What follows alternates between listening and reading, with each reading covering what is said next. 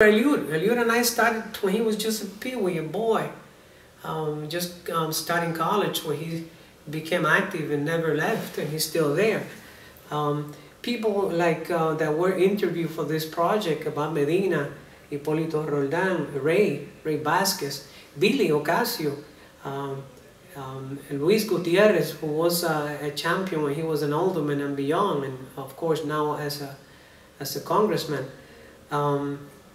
People like, I believe I mentioned Roberto Maldonado, but Marisol, a young lady that joined the agenda, founder of the agenda, Veronica, Billy's wife, who in her own way was able to come up and do a lot of contribution. From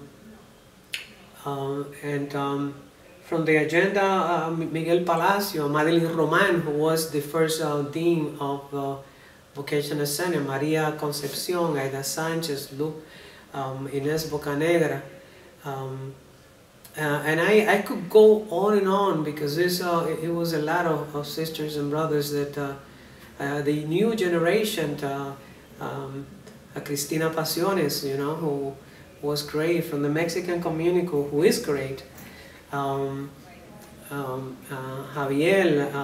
Nogueras, who in his own way has been able to do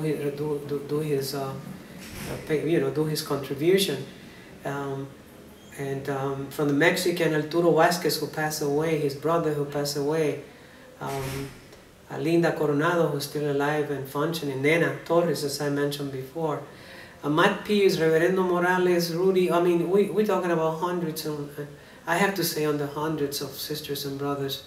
Some of them have passed. David Santiago, a young guy that was born out of the struggle, a gangbanger, who was transformed into one of our best leaders nationally, who helped to found the Puerto Rican agenda as well. Ada Lopez, as I mentioned before, and her daughter. I mean, there's something here where people have brought part of their families into the process. It's a beautiful history. Jaime, well, there's a lot of Jaimes.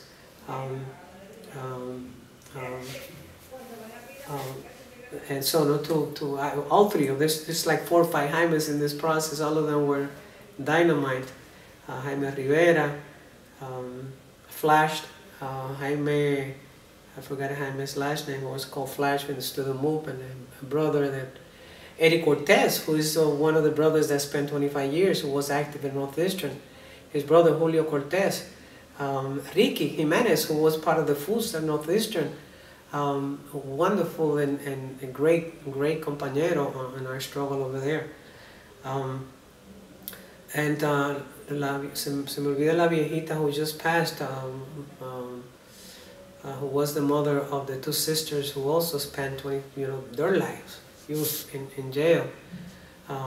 Carmen Valentin, who also was part of the struggle of the city of Chicago, and on and on. I mean, I just let my memory go, and name gonna come from all kinds of way, of places and corners, and I apologize because all of them were important. Those that I just remember and those that I didn't. I remember Josefina, it was a viejita from the hood that passed, who was, in part of the struggles that we carry on back in the 80s, was the fire of that struggle. That lady died, I think, looking for what needed to be done. Some of them we have done justice by recognizing and writing the story. Some of them who have been so important, Doña Juanita Silva, Jorge Morales, as I stated. Anyway, hundreds and hundreds of sisters and brothers who were part of the struggle.